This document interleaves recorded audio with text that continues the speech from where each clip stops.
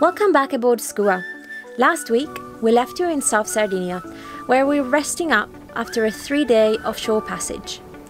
After a day of chores, relaxing and some work, we're ready to move on. We start getting Skua ready to head out for a sail, when something weird catches our eye on deck. The sealant around 2 of our starboard chain plates looks odd, and the chain plates look slightly higher than usual. We ran down below to check on the chain plates. Oh my god. Look at that.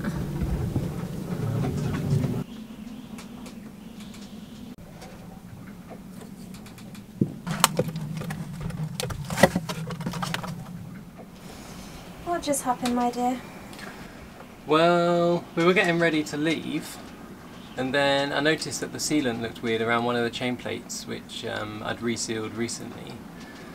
It looked like the chain plate had pulled up, and it was like the rigging was kind of touching the capping rail, which it shouldn't. And so I looked at it and I thought, that chain plate's like way higher than it should be. So I got Elena over to have a look, and then we went down below, and the chain plates where they were fiberglassed, there's like a knee and it's fiberglass to the hull. The fiberglass is just completely ripped off the hull, and that's done that on 2 chain plates. So there's only 1 chain plate which is solidly holding up the mast now, which is pretty scary. It's a windy day. It's a windy day. Like, the boat's not in any risk at the moment, I think, but we've obviously been sailing with that like that and not noticed. It possibly happened off of Pantelleria when we were really over canvassed and we jibed, and yeah, so I don't know how close we could have been to dismasting the boat. I don't know what condition those chain plates are in now, but obviously we need to come up with some sort of solution to sort that out before we set off. And the worrying thing is that obviously the way those chain plates have been redone by the previous owner, the other chain plates have been redone as well, except for the one, well, the one on the starboard side which didn't fail was actually an original one, which I don't think has been redone. So I'm not sure whether there wasn't a very good bond between the fiberglass and the hull or what, but yeah, at the moment my mind's kind of running through different ways of solving it. And our parents arrive for our wedding in 2 weeks, and then after that we're setting off to the Caribbean. Well, we were. hoping to head straight across, and here it's not, because it's obviously an island, it's not very easy to get stuff, which isn't ideal. But in a way, it's really good that it happened. Not really good that it happened now, but there could have been much worse times for it to happen. For example, when we had to set off from Greece and get to here, I don't know what we would have done in that case. Or in the middle of the Atlantic Ocean. In the middle of the Atlantic. In a squall. Yeah. Yeah. So yeah, at the moment we've got 2 broken chain plates, which means we can't sail, and 2 other potentially weak chain plates. I mean, it's not like we've been hammering the boat. We haven't been out in a really heavy weather with the sails up or anything dramatic. Which makes it even worse, because it means they're quite weak. Yeah, and the surveyor obviously didn't realise they were that weak. I don't know. Like, ultimately, I quite like to move to external chain plates, but that's not something I can whip up in 2 weeks, and it's going to take a lot of drilling and stuff, which would probably mean and access to a metalwork guy. So I'm contemplating whether we could leave the chain plates where they are. The other problem with external chain plates is that we need to change all the lengths of all the rigging, which is another 2 weeks worth of work and a load more money. And we'd probably just re-rig the boat, and then that just means spending the winter in the Med, I think, or in a yard somewhere if we're going to do all that stuff, probably. But we could potentially leave the chain plates where they are, put some sort of plywood or something between the chain plate and the hull, through bolt all the way through the chain plate and the plywood, and then put a metal strap on the outside, drill through that, and then bolt through that. So basically they're still through bolted in the same way that an external chain plate would be, but with the chain plate staying where it is, which means not changing any of the rigging. But we still need stuff for that, we still need metal. Voi per caso vendete compensato per uso esterno, quindi da usare all'aria aperta? So we spent about 2 hours doing some research, making some calls, and I feel like now we've got a fairly good solution in mind that might mean changing plans for us, but at least it makes us and the boat safe. What are we going to do, engineer? So you can see the existing ones are basically, the chain plates are attached to the hull by, ultimately it's held by a strip of I assume epoxied fiberglass on either side, which is about 2 inches wide and 18 inches long, I guess, on either side of the chain plate, which hasn't really worked very well.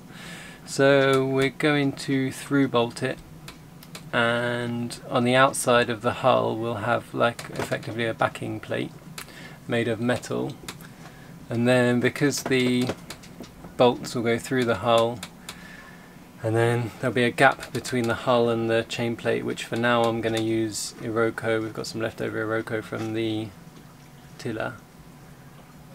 Eventually we might replace that with something like G10 or marine ply or something, or eventually we might make the chain plates external. Not 100% sure on that at the moment, but for now what we really need to do is repair the 2 broken ones and strengthen the other 2 which are attached in the same way. So I'll try and draw it. So the hull in cross section goes something like this. Actually there isn't really any tumble home, it goes straight up. And then that goes up into a bulwark, and then the deck comes across like this. And then the chain plate goes up through a little hole like that. And then this is where there's actually a void there at the moment, and then currently that is all just fiberglassed in a kind of C shape onto the hull. What we're going to do is replace this with Iroko. I'm sorry about the camera, there's a million gusts at the moment. So then that's the chain plate there. And then we're going to through bolt in 4 locations. And then on the outside there'll be metal strapping just to distribute the load of those 4 bolts over the hull. So I guess for now the short-term plan is to fix them as best as we can and get out of the med, because we're gonna have to sail to get out of the med unless we want to spend thousands on diesel. And then once we're out and it's cheap enough to haul out for us, then assess the situation, figure out how to fix the problem completely. So maybe install external chain plates and change the whole rig, and adjust our plans based on all of that, really.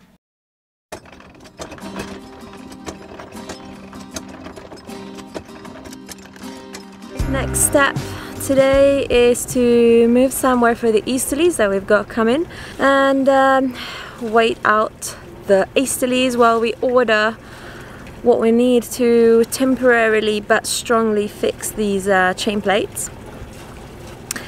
And I'm hoping that we can just order stuff to a post office, because at the moment marina are at least 76 euros a night, and that is the cheapest one we could find.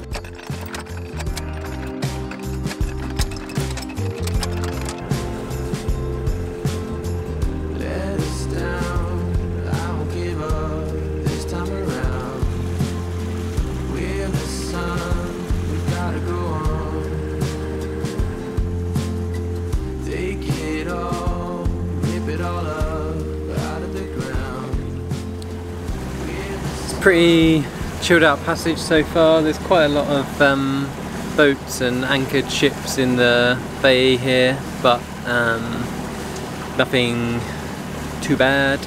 There was a ferry going into Cagliari that was on a collision course with us, who I had to radio, but he went behind us, which was good because he was doing 20 knots and we were doing 4. And yeah, since we found out about the Chainplates, we've just been kind of like a bit subdued, kind of thinking through all the stuff we've got to do, and obviously the fact that we're going to have to spend a lot more time in the yard, and just, I don't know, something just demoralising when your boat breaks, especially if it's something like that stops you from using the sails or whatever. But it's not too bad because there's no wind now, so everyone's motoring. Yeah, I don't know, just problems to think through and stuff to sort out. But in a way it's good because I've always got these kind of like little plans that in my head would make the boat indestructible and unstoppable, and external Chainplates was one of those things, so bringing that forward will give me a bit more peace of mind.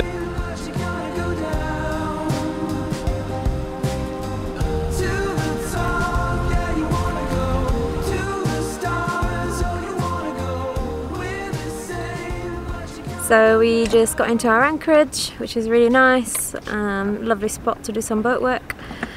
Gonna look at the Chainplates, and I'm gonna have to do some work. Thank God I've got work so that we can make money to do all these repairs. We start by taking the rigging off a Chainplate and tie the wires off.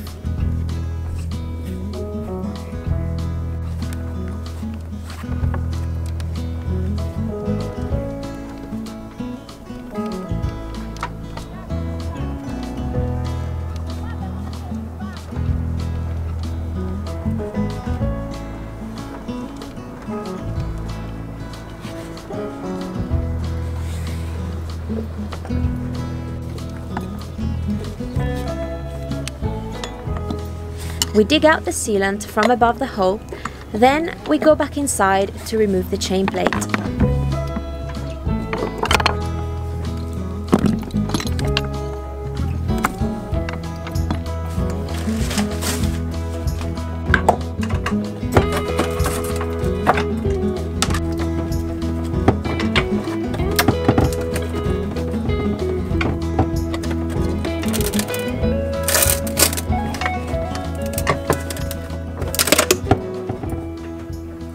That was the one that was holding the Chainplate to the hull. That's unreal.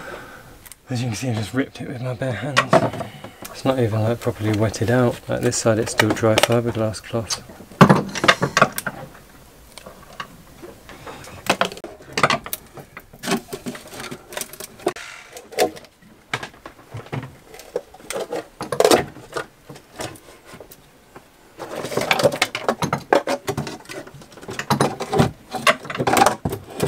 There's nothing behind it.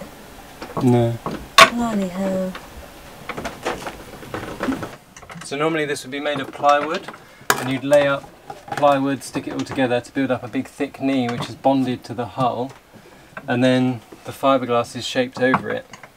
But what our previous owner has obviously done is just kept the fiberglass shell that was on there originally, maybe got some sort of backing plate on here, and then fiberglass that back to the hull with what looks like maybe 3 layers of this fiberglass, which is obviously not adhered very well at all and isn't very well wetted out in most places, so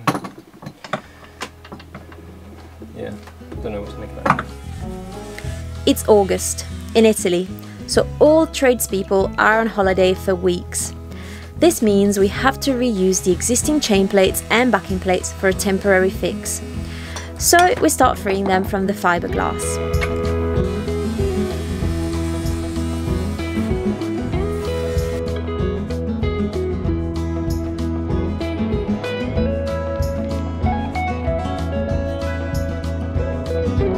Then we remove the sealant from the hull and cut out our Iroko to use as wooden knee.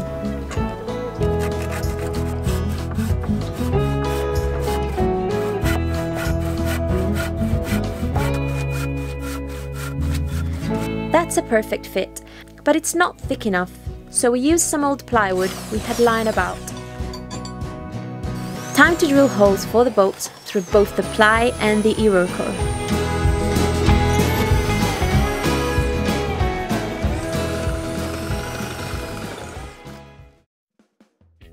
Then we go on deck and apply multiple layers of masking tape to the area we are going to drill to avoid spilling fiberglass into the sea. Scary stuff, we're ready to make holes in our hull.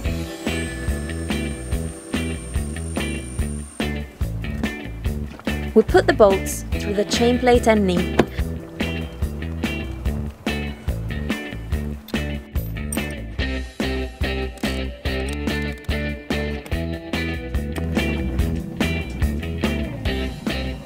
To put the external backing plate in place, we need to cut off some of the rubbing strake. Unfortunately, the strong wind is making it impossible to make a precise cut. With the dinghy bouncing up and down so much, we have to give up and postpone fixing the chain plates until a calm day. But while we wait for the wind to die down the next day, our bad luck strikes again. So we just got smashed into while we were at anchor. I can't tell you how scared I was. I'm still trembling. Catch us next week to find out what happened and what's the damage. If you enjoy our channel, subscribe and consider supporting our production on Patreon.